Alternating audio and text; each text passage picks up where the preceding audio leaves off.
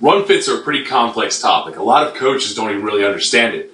What we're looking at with run fits is we're basically trying to take whatever the offense is doing and fit our defense into them, kind of like pieces of a puzzle.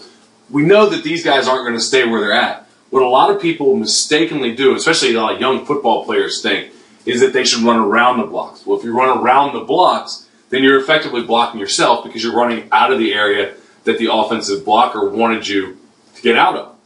Instead, we have to fit the run, which means we actually have to attack the blockers, but we have to attack them in a very precise way. So what we're looking at here is a very simple, this would be a zone read play, but we're actually going to cut out the read part of it. We'll just assume that it's a give. We've got our zone blockers up front. Everybody is zone blocking to their left for the offensive lineman. So for our defense, this play is being run to the right. We're looking here at that 3-4 defense that Oregon runs, and we've got just a zone run to the right. So very simplified. We kind of put all the receivers out of here so we can focus in right here.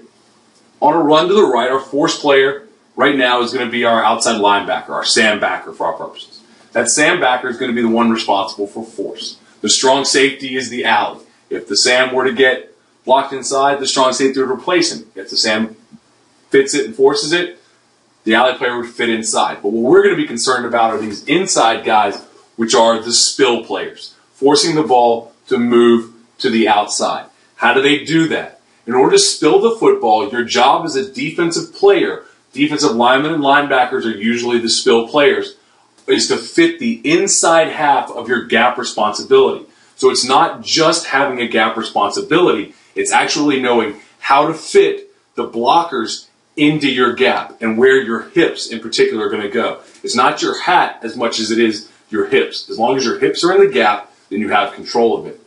So for our defensive lineman up front, when they see the zone block to the right, that tells the nose guard that he's responsible now for this A gap to the right, but not just anywhere in it. He's responsible for the inside half. So he wants to fit and control the inside half of the gap. As long as he shows color, meaning he shows his colored jersey, the color that the running back thinks is the bad guy, as long as he shows color in that gap, the running back will continue to spill to the outside, which is what we want. The defensive end is going to be fitting inside half of his gap to the outside. Our linebacker is going to be responsible for fitting the inside half of his gap, B gap, defensive end, C gap, and then our force player coming down to force the play and turn it back inside. Our backside guys are responsible, again, inside half of the gap, inside half of the gap. And then once they get their gap secured and they force the ball to spill to the outside, now they're in a pursuit or chase mode where they're going to chase it down. And when that back has to cut back, they'll be there to make the tackle. That's why you see a lot of backside guys making the tackle even though the ball wasn't run at them, because they continue to pursue and chase down the line of scrimmage after the play seems to have gone away from them. Do your job, control your gap, inside half of your gap, and then get going. Now get moving.